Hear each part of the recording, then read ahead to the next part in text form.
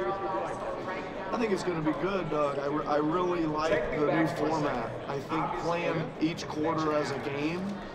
They're going to give us 2 timeouts in every quarter, so I think the last few minutes of each thing we'll be calling timeouts, advancing, trying to win those quarters, and the prize money goes to charity. I think that'll make it really interesting. I know I'm really excited about it. I love coaching end of game scenarios. Almost feels like the way we set up practice. You know what I mean? You'll do one and then you'll clear it and go back to 0 and do it again, and I think that's a really good idea, and I'm excited for it. It's the old CBA days, way back. They used to play quarter points, and then they give you so much for the win as well, and I thought it made the games interesting back then, and I'm sure it'll make tomorrow's interesting. All right, Doug, good to see you. Not that I know of, just trying to get everybody healthy. The guys that weren't playing before the break, hopefully will be back. Marc will be back. I think Norm's close. I don't know exactly, but Marc will be ready to go. 2.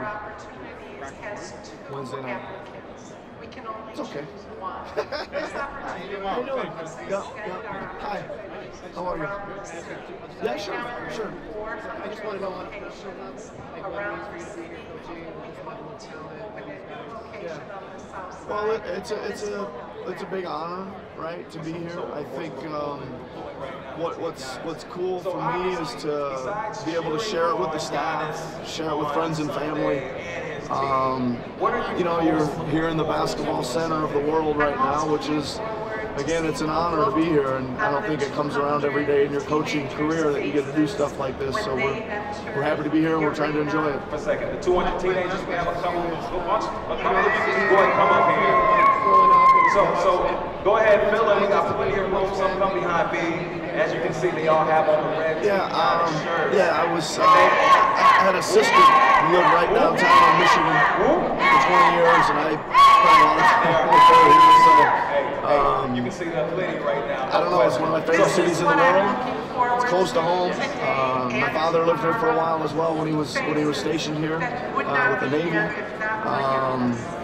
It's a pretty cool one to be a part of for me. My family drove in from Iowa, so it's great. Yeah.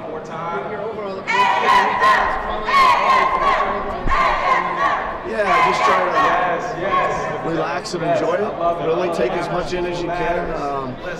Try to give other people some cool experiences. And then when we get to the basketball, which will be at some point, we'll focus in and try to figure out, get the best groups together and put on the best show we can. We're going to that's right. Hannah from the Clippers. What you got going on? What's up, bro? We have tons of prizes to give away, so it's time for some fire trivia. It took so long, I guess, a little bit because it's hard to sustain it in an NBA game because the players are so good, right? The shooting's so good, and the rules make it a little tricky too. So, I mean, I think it just, I think it's more this. I think the game offensively has changed so radically in the last 5 years that the defense probably had to change too a little bit. That is correct. Good job helping your mom out. She needed that. Get him a t-shirt. And coming down to my last what helps kind of like move the needle towards that. Yeah, you're right. They're switching from a few years ago. I think everybody picked up on that, and that's pretty common, right? And I think it certainly makes playing pick and roll basketball a lot harder. If you have the guys that can kind of switch and keep the ball in front or big enough to handle the post ups inside. But yeah, I think that was probably the first step towards even some of the zone as well. No way! We're so excited for you. Bro, what you got going on over there? You're hype over here. Never say never, but I doubt it. But you never know. You never know. Someone only plays the twice. 20.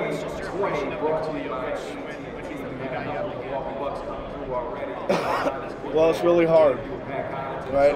We haven't seen him yet this year, but it's hard because there doesn't. Well, I haven't been able to figure out exactly who to match up or what's better to take away as outsiders inside yet, right? And if you put more than one guy on him, he'll kill you with the pass too. So he's one of those guys that very, very difficult to match up with, and you gotta just do the best you can. Just how many countries are represented? Just awesome. It's awesome, man. I think it's what really makes us unique, right? Is that the love of the game, the spread of the game worldwide is it's amazing to see, and it should be that way. I think you know, whenever we're out, either as the Toronto Raptors playing in another country or with the national team of Canada, it's just amazing to see how many great basketball fans there are all across the world. Yep. Hang on a second. Yep. You guys are having surgery this year. You guys, how important is it? What are you doing this year? Well, first of all, yes, we're going to miss him. I love Sergio and respect his, well, he's part of our staff that really makes our staff really unique and complete, right? He's a great basketball mind. Love his demeanor, composure, intelligence. He's really, really important to what I do. I would hate to think of not having him there by my side, for games. In saying that, for this weekend, obviously he's got his commitments to Spain, and we are really proud of that too, right? We embrace that completely, that he gets to coach the Spanish team. Obviously, we got Marc as part of that as well in the summer, so we think it gives us a really unique guy in Sergio to have as part of our coaching staff. Now he's injured, Marc Gasol is injured. How important is Marc for the team? Well, listen, I think Marc is as good as it comes at his position, really, right? Offense, defense, winning, leadership, toughness, everything. The good news is he's okay now. He's healthy. He'll be back, ready to play. He just gives us so much versatility, both ends of the floor. You know, we can rely on him to captain our defense. He'll guard anybody one-on-one on the post. He'll direct traffic to the other guys. He's good at blitzing on the perimeter. And on offense, I always say this, sometimes we just throw the Marc the ball and start cutting, right? And start cutting. Whenever the offense breaks down, we give it to Marc and start cutting, and he can make it start going again.